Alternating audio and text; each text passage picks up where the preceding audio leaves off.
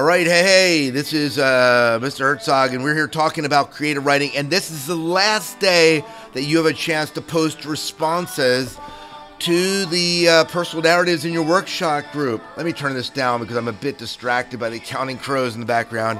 Gotten into spinning vinyl, and that's just a love of mine, so I have it playing in the background here. But what I want to do is real quickly talk about the process for this post-workshop response.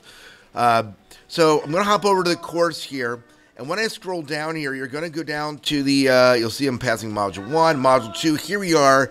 By now, it is Friday morning, and you should have posted, number one, your personal narrative should have been posted in your workshop on Monday, and by yesterday, you should have posted responses to everyone in your group.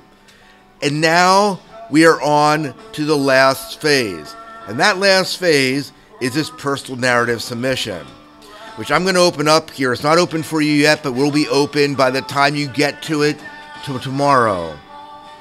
So you need to do a very specific thing when you submit your personal narratives. And this all has to be done on one document.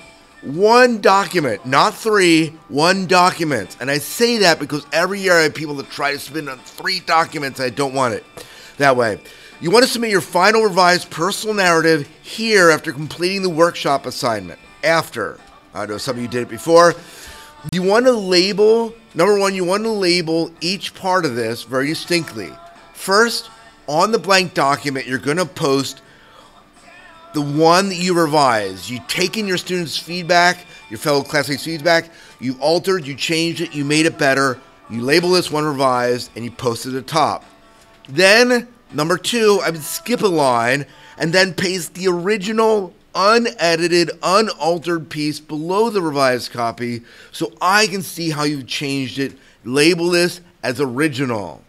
And then lastly, the third part, you need to, below both these pieces, you're going to type a paragraph in which you analyze how you improved your piece based on the peer reviews you received.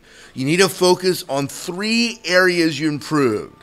So if you have more than 3 areas, only 3 areas, and label the section as review.